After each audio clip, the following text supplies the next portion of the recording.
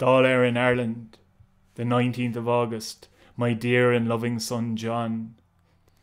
My colleagues have all gone to play golf in Galway, and I wish to Christ that I'd gone. For the play might be slow, but the porter would flow, and the nights would be mighty old crack, where the songs would be sang till the bells would be rang, and the pints would be creamy and black. But I know that our diction cried further restrictions, and we all emphasised what we said. But that's just what we do, and sure this much is true, that you can't criticise when you're dead. Dáil in Ireland, the 20th of August. Dear John, I write quickly because there's a shitstorm from Galway that's coming towards us. Thank Christ now I stayed where I was. Well, I tried to tell Dáil that someone might see him, or the 80-odd others that went. But he just said, Micheál, it's on out in Clifton, it's not like we're flying to Ghent. And now the public are angry, sure when are they not, though I didn't expect it so soon.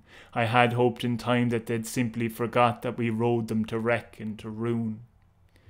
Dáil in Ireland, the 20th, a Thursday, still August at least now I think, 'cause the past couple of days have been spent in a haze and what I wouldn't give for that drink.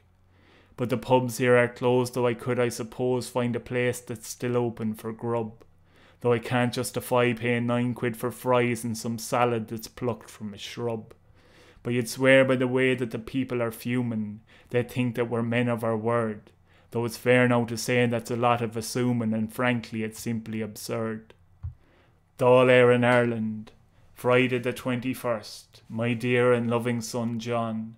The mob bade for blood and to pay them their thirst. It's true now Kilkelly has gone. Well, the hope is his head will now put this to bed, and we'll all get to swiftly move on.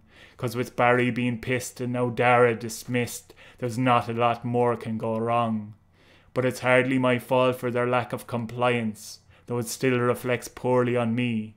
But if you know anyone with an A in Ag Science, can you get them to send their CV? Dáil in Ireland, sometime around midnight. Dear Micheál, your mother just called. She said me calling you John had just made you feel shite, and she sounded both shocked and appalled. But as I said to her, I says, Mary, I'm busy. You can't just presume that I'll know the names of my children as if I was with them. It's enough to remember my own. But she said, that's it though, it's your name we call them.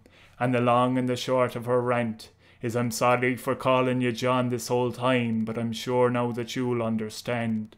'Cause I thought being Taoiseach would be better crack, but I couldn't envisage these fools, or that I'd be expected to pick up the slack when they wouldn't obey their own rules.